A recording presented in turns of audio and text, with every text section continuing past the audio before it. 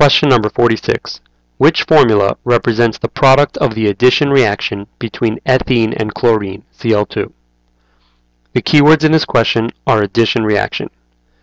An addition reaction is an organic reaction involving alkenes or alkynes and the formation of one product.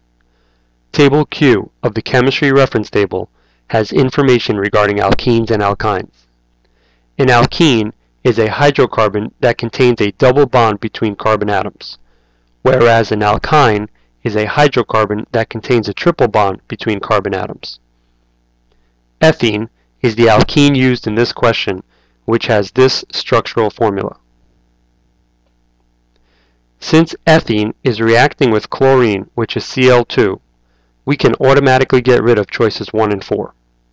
The reason for this is due to the law of conservation of matter, which states that matter cannot be created or destroyed.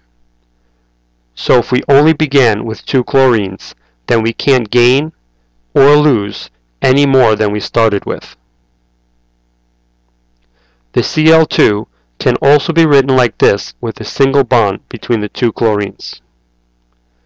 During an addition reaction, one of the bonds in the double bond between the carbon atoms in ethene will break, allowing the 2 chlorines to be added to the molecule, making the correct answer choice 2.